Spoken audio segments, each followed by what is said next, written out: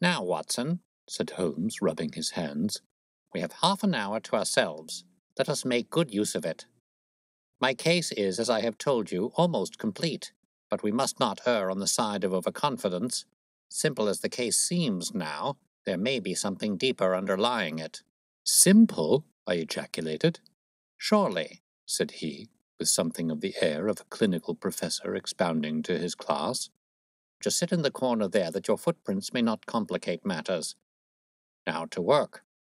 In the first place, how did these folk come, and how did they go? The door has not been opened since last night. How of the window?" He carried the lamp across to it, muttering his observations aloud the while, but addressing them to himself rather than to me. "Window is snibbed on the inner side. Framework is solid. No hinges at the side. Let us open it. No water pipe near. Roof quite out of reach. Yet a man has mounted by the window. It rained a little last night. Here is the print of a foot in mould upon the sill, and here is a circular muddy mark, and here again upon the floor, and here again by the table. See here, Watson. This is really a very pretty demonstration." I looked at the round, well-defined, muddy discs. "This is not a footmark," said I. "It is something much more valuable to us. It is the impression of a wooden stump. You see here on the sill is the boot mark, a heavy boot with the broad metal heel, and beside it is the mark of the timber toe." "It is the wooden-legged man." "Quite so, but there has been someone else, a very able and efficient ally. Could you scale that wall, Doctor?" I looked out of the open window. The moon still shone brightly on that angle of the house. We were a good 60 feet from the ground, and look where I would, I could see no foothold, nor as much as a crevice in the brickwork.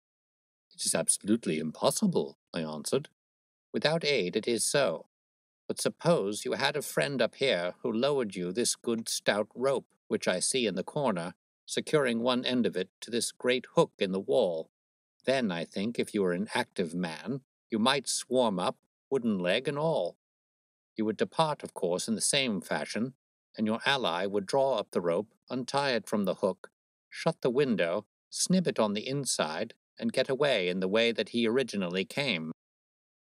As a minor point, it may be noted," he continued, fingering the rope, "that our wooden-legged friend, though a fair climber, was not a professional sailor. His hands were far from horny. My lens discloses more than one blood mark, especially towards the end of the rope, from which I gather that he slipped down with such velocity that he took the skin off his hand." "This is all very well," said I, "but the thing becomes more unintelligible than ever. How about this mysterious ally? How came he into the room?" "Yes, the ally," repeated Holmes, pensively. "There are features of interest about this ally. He lifts the case from the regions of the commonplace. I fancy that this ally breaks fresh ground in the annals of crime in this country, though parallel cases suggest themselves from India, and, if my memory serves me, from Senegambia." "How came he, then?" I reiterated. "The door is locked, the window is inaccessible. Was it through the chimney?" "The grate is much too small," he answered. "I had already considered that possibility." "How then?" I persisted. "You will not apply my precept," he said, shaking his head. "How often have I said to you that when you have eliminated the impossible, whatever remains, however improbable, must be the truth? We know that he did not come through the door, the window, or the chimney. We also know that he could not have been concealed in the room, as there is no concealment possible. Whence then did he come?" "He came through the hole in the roof," I cried. "Of course he did. He must have done so. If you will have the kindness to hold the lamp for me, we shall now extend our researches to the room above, the secret room in which the treasure was found." He mounted the steps, and seizing a rafter with either hand, he swung himself up into the garret. Then, lying on his face, he reached down for the lamp and held it while I followed him. The chamber in which we found ourselves was about 10 feet one way and 6 the other. The floor was formed by the rafters, with thin lath and plaster between, so that in walking one had to step from beam to beam. The roof ran up to an apex, and was evidently the inner shell of the true roof of the house. There was no furniture of any sort, and the accumulated dust of years lay thick upon the floor. "Here you are, you see," said Sherlock Holmes, putting his hand against the sloping wall. "This is a trap door which leads out onto the roof. I can press it back, and here is the roof itself, sloping at a gentle angle. This, then, is the way by which number 1 entered. Let us see if we can find any other traces of his individuality." He held down the lamp to the floor, and as he did so, I saw for the second time that night a startled, surprised look come over his face. For myself, as I followed his gaze, my skin was cold under my clothes.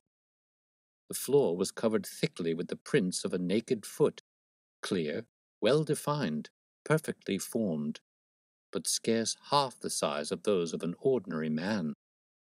"Holmes," I said in a whisper, "a child has done this horrid thing." He had recovered his self-possession in an instant. "I was staggered for the moment," he said, "but the thing is quite natural. My memory failed me, or I should have been able to foretell it. There is nothing more to be learned here. Let us go down." "What is your theory, then, as to those footmarks?" I asked eagerly, when we had regained the lower room once more. "My dear Watson, try a little analysis yourself," said he with a touch of impatience. "You know my methods. Apply them, and it will be instructive to compare results." "I cannot conceive anything which will cover the facts," I answered. "It will be clear enough to you soon," he said in an offhand way. "I think that there is nothing else of importance here, but I will look." He whipped out his lens and a tape measure and hurried about the room on his knees, measuring, comparing, examining, with his long, thin nose only a few inches from the planks, and his beady eyes gleaming and deep-set like those of a bird.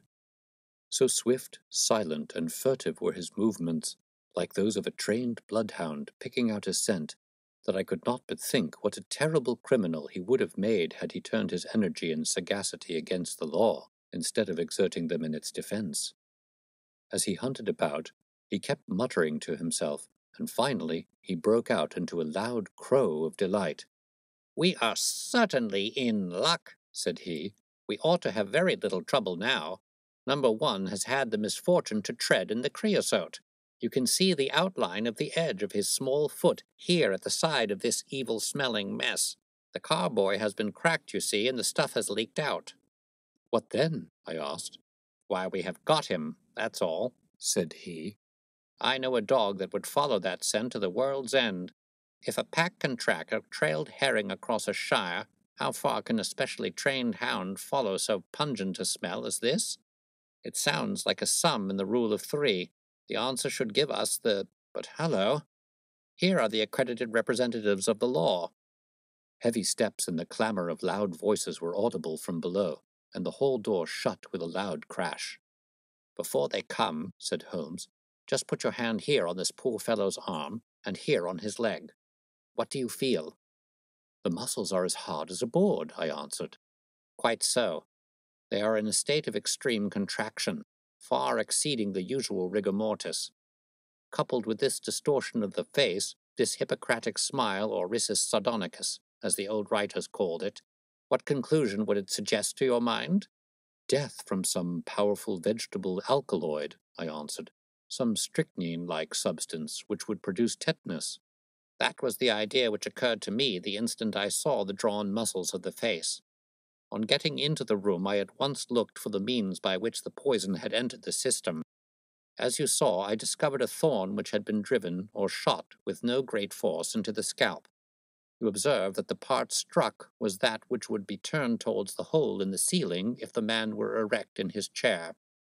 Now examine the thorn." I took it up gingerly and held it in the light of the lantern. It was long, sharp, and black, with a glazed look near the point, as though some gummy substance had dried upon it. The blunt end had been trimmed and rounded off with a knife. "Is that an English thorn?" he asked. "No, it certainly is not." "With all these data, you should be able to draw some just inference. But here are the regulars, so the auxiliary forces may beat a retreat." As he spoke, the steps which had been coming nearer sounded loudly on the passage, and a very stout, portly man in a grey suit strode heavily into the room. He was red-faced, burly and plethoric, with a pair of very small, twinkling eyes, which looked keenly out from between swollen and puffy pouches. He was closely followed by an inspector in uniform, and by the still palpitating Thaddeus Sholto. "Here's a business," he cried in a muffled, husky voice. "Here's a pretty business. But who are all these? Why, the house seems to be as full as a rabbit warren." "I think you must recollect me, Mr. Athelney Jones," said Holmes quietly. "Why, of course I do," he wheezed. "It's Mr. Sherlock Holmes, the theorist. Remember you? I'll never forget how you lectured us all on causes and inferences and effects in the Bishopgate jewel case. It's true you set us on the right track, but you'll own now that it was more by good luck than good guidance." "It was a piece of very simple reasoning." "Oh, come now, come. Never be ashamed to own up. But what's all this? Bad business. Bad business. Stern facts here. No room for theories. How lucky that I happened to be out at Norwood over another case. I was at the station when the message arrived. What do you think the man died of?" "Oh, this is hardly a case for me to theorize over," said Holmes dryly. "No, no. Still, we can't deny that you hit the nail on the head sometimes. Dear me, door locked, I understand. Jewels worth $500,000 missing. How was the window?" "Fastened, but there are steps on the sill." "Well, well, if it was fastened, the steps could have nothing to do with the matter. That's common sense. Man might have died in a fit. But then the jewels are missing. Ha! I have a theory. These flashes come upon me at times. Just step outside, Sergeant, and you, Sholto. Your friend can remain. What do you think of this, Holmes? Sholto was on his own confession with his brother last night. The brother died in a fit, on which Sholto walked off with the treasure. How's that?" "On which the dead man very considerately got up and locked the door on the inside." There's a flaw there. Let us apply common sense to the matter. This Thaddeus Sholto was with his brother. There was a quarrel, so much we know. The brother is dead and the jewels are gone, so much also we know. No one saw the brother from the time Thaddeus left him. His bed had not been slept in.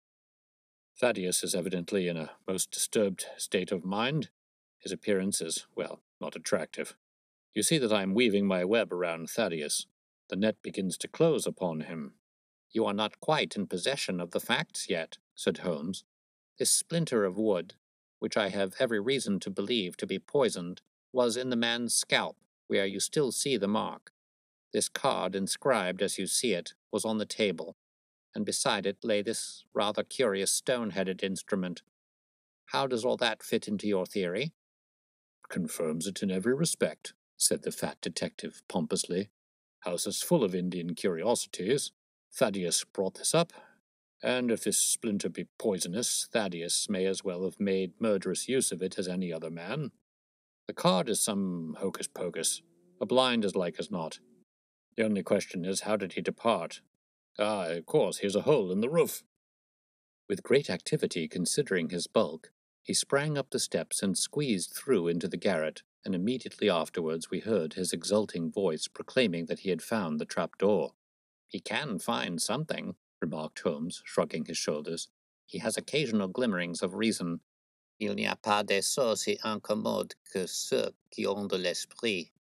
"You see," said Athelney Jones, reappearing down the steps again. "Facts are better than mere theories, after all. My view of the case is confirmed. There's a trap-door communicating with the roof, and it is partly open." "It was I who opened it." "Oh, indeed. You did notice it, then?"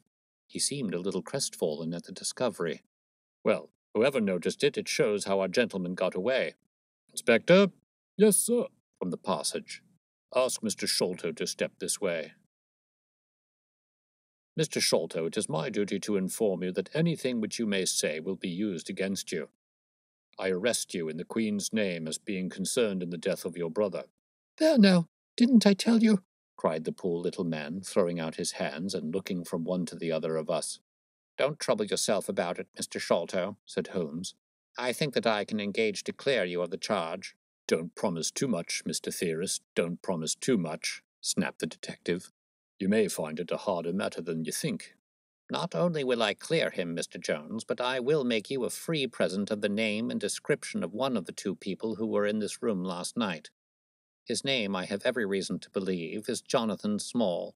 He is a poorly educated man, small, active, with his right leg off, and wearing a wooden stump which is worn away upon the inner side. His left boot has a coarse, square-toed sole, with an iron band round the heel. He is a middle-aged man, much sunburned, and has been a convict. These few indications may be of some assistance to you, coupled with the fact that there is a good deal of skin missing from the palm of his hand. The other man— the other man? Asked Athelney Jones in a sneering voice, but impressed nonetheless, as I could easily see by the precision of the other's manner. Is a rather curious person, said Sherlock Holmes, turning upon his heel. I hope before very long to be able to introduce you to the pair of them. A word with you, Watson. He led me out to the head of the stair. This unexpected occurrence, he said, has caused us rather to lose sight of the original purpose of our journey. I have just been thinking so, I answered. It is not right that Miss Morstan should remain in this stricken house. No, you must escort her home. She lives with Mrs. Cecil Forrester in Lower Camberwell, so it is not very far. I will wait for you here if you will drive out again, or perhaps you are too tired? By no means. I don't think I could rest until I know more of this fantastic business. I have seen something of the rough side of life, but I give you my word that this quick succession of strange surprises tonight has shaken my nerve completely. I should like, however, to see the matter through with you now that I have got so far. Your presence will be of great service to me, he answered. We shall work the case out independently, and leave this fellow Jones to exult over any mare's nest which he may choose to construct. When you have dropped Miss Morstan, I wish you to go on to number 3 Pinchin Lane, down near the water's edge at Lambeth. The third house on the right-hand side is a bird stuffer's. Sherman is the name. You will see a weasel holding up a young rabbit in the window. Knock old Sherman up and tell him with my compliments that I want Toby at once. You will bring Toby back in the cab with you. A dog, I suppose? Yes, a queer mongrel with a most amazing power of scent. I would rather have Toby's help than that of the whole detective force of London. I shall bring him then, said I. It is 1 now. I ought to be back before 3 if I can get a fresh horse. And I, said Holmes, shall see what I can learn from Mrs. Bernstone, and from the Indian servant who, Mr. Thaddeus tells me, sleeps in the next garret. Then I shall study the great Jones's methods and listen to his not too delicate sarcasms. Wir sind gewohnt, dass die Menschen verhöhnen, was sie nicht verstehen.